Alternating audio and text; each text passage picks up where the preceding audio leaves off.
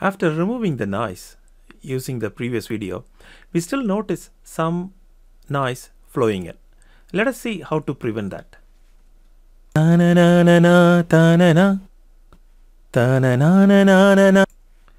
If you notice, you see some of the noise actually got in here.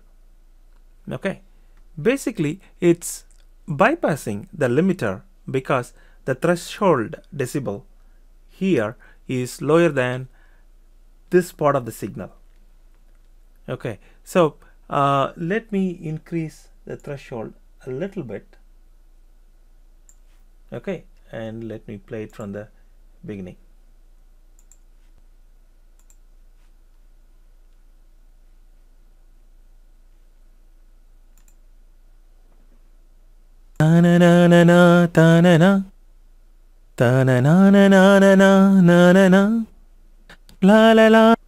Okay, so now that it's gone, but I hear this one, which is this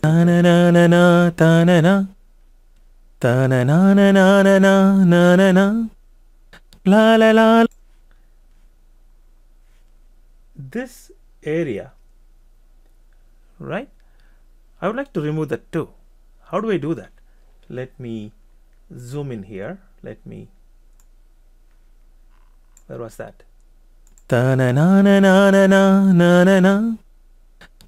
Okay, so that happens here.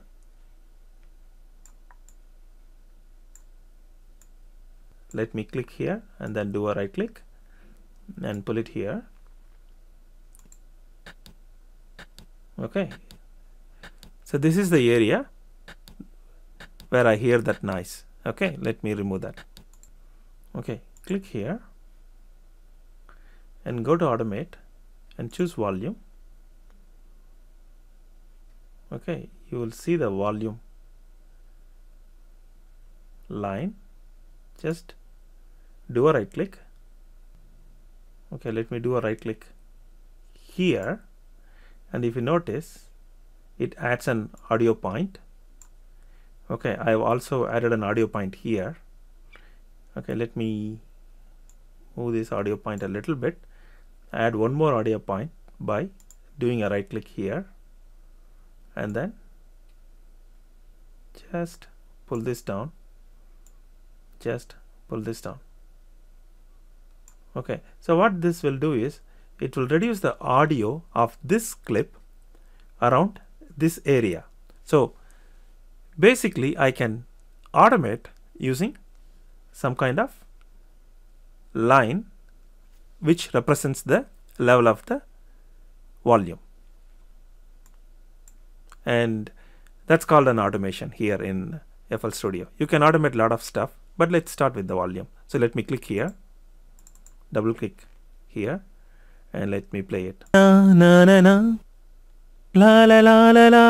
See, you see that's gone.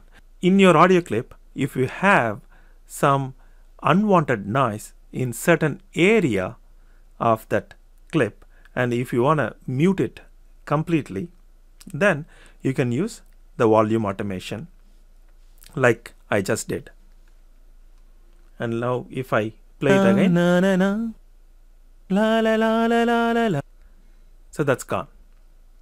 Thank you for watching.